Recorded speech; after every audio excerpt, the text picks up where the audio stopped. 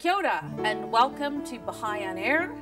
We're filming from our annual Baha'i Summer School in Hamilton. My name is Kirsten Zemke, and often as a part of our summer school program, we invite an exciting guest from overseas to energize us and inspire us with new ideas.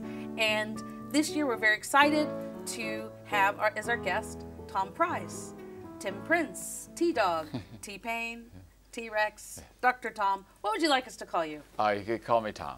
Tom. Yes. Tom Price. So before we get started, maybe tell us a little bit about yourself. Well, I'm visiting here in New Zealand for the first time in 16 years. I've come back to this beautiful country, but I did live in Australia for 17 years, although I was born and raised in the United States. I currently live in Los Angeles, where I work primarily as a record producer and a composer, conductor, musician, but I'm currently writing a book. Well, that sounds very exciting. Music producer. Can you tell us a bit about stuff that you've done? Well, you probably don't remember now. I worked for many years with a singer named Billy Field, who had a song named Bad Habits and a couple of other ones. I wrote that song, Bad Habits, with Billy and produced his record. I work mainly as a production manager, producer. Sometimes I'm an orchestrator or an arranger. So now, when you were last in New Zealand, many years ago, you put together a choir for what we call the Pacific Horizons Conference. Oh yes, I remember the Pacific Horizons Conference. It was so much fun. We gathered together, I think we just had a few days, and we rehearsed every day, and then in the final evening we had this big concert. And this was exciting for me because there were so many different cultures represented there. They came from all over the Pacific. A lot of Polynesians were there, and they sing beautifully. As I want to mention, this group here have only been singing together for 3 days. But when you hear them tonight, you will think that they've been singing for at least 4 days. They are spectacular.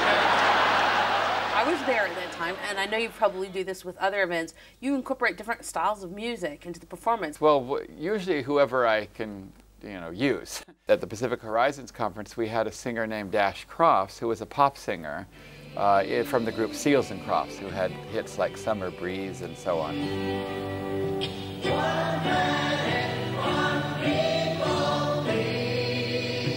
So he came out. He has a beautiful voice, and we used him. We had a Persian singer named Ava.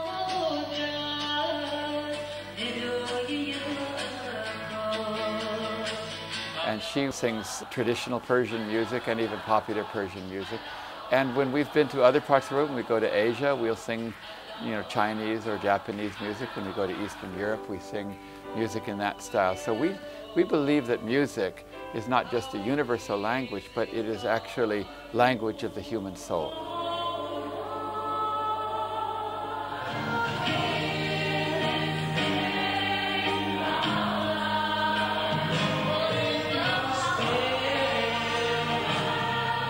Different religions have different approaches to music, and so what's sort of the Baha'i teachings about music? Well, we believe that music is like a ladder that can lead you to God. It's a ladder that leads you to heaven. And we all know this. Music uplifts our souls when we're sad or angry, and we hear music. It calms us, it relaxes us. And so we try to use music to bring out the higher nature of people. To attract them towards world peace, towards God, towards good sentiments, towards the oneness of the human race and so on. And music can do this. To me, one of the beautiful things about the Baha'i Faith is our Baha'i writings. And you as a composer, I know you've set some of these Baha'i writings to music. All things above all things, and nothing in the heavens or the earth. In many of our activities, we like to sing the sacred text of the world's religions, and we will sing from the Bible and from the New Testament, the Old Testament, the Quran, and even the scriptures of other religions, Buddhist and Hindu. And the Baha'i writings are very beautiful. They were originally written in either Arabic or Persian, and they've been translated into almost every language of the world. And they have some beautiful sentiments, so sometimes we just take a sentence or two or a few phrases and sing those so it can bring out the meaning of those. And I have several recordings of choral music that's set just to that, because in our Baha'i temples we sing just with the human voice and no instruments.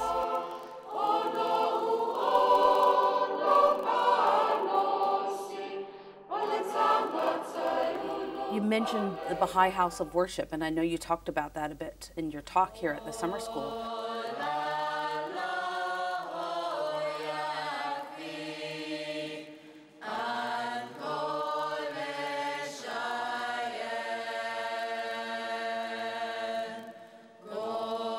Do you want to explain what is the House of Worship and its function?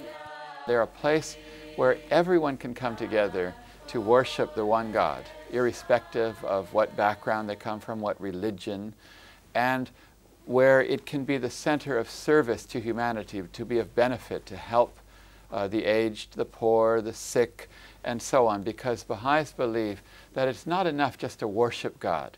Worship has to be combined with serving mankind. And so the Baha'i House of Worship is a center both for worship and service. When you say praying or worship, it probably means slightly different things to different people. So maybe explain what the Baha'i concept is of prayer and worship.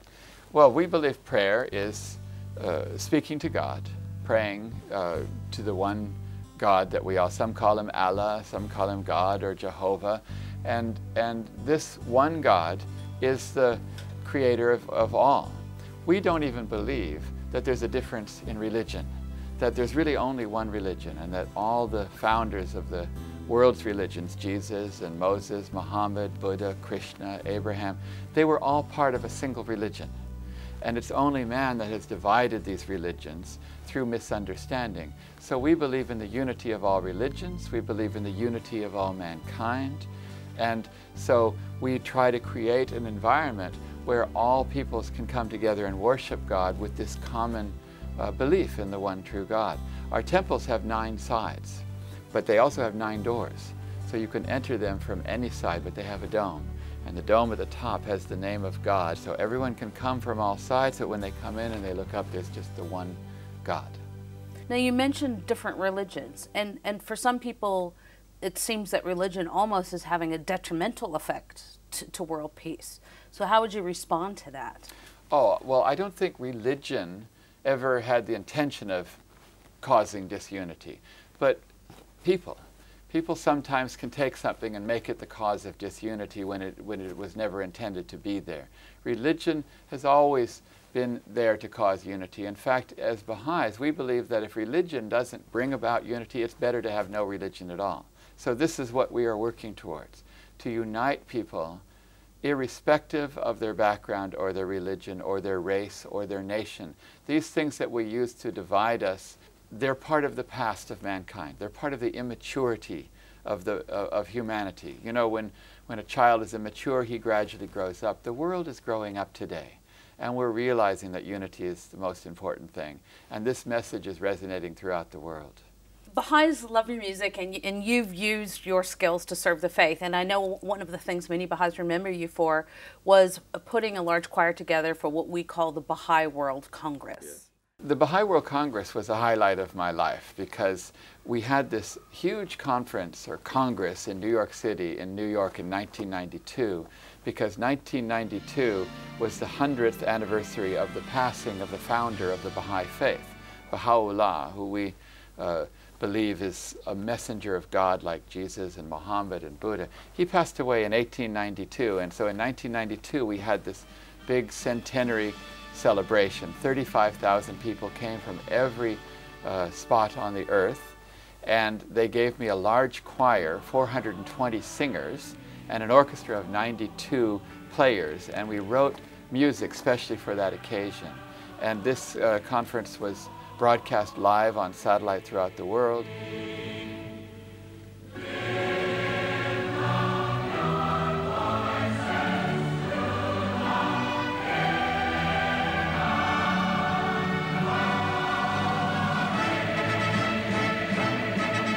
How do you feel about the pressure of composing for something that's so big in Baha'i history? It may have been a bit of a pressure, but it was also a whole lot of fun. It was a lot of joy, because as you're composing the music, you're imagining all these people coming together and seeing that audience of 35,000 people, and the significance of the occasion causes you to really be inspired, I hope. But in any case, we had a lot of fun doing it, and it was just a whole lot of joy. That whole year leading up to it, I remember we were working so hard on the music, was just like living in heaven the whole year.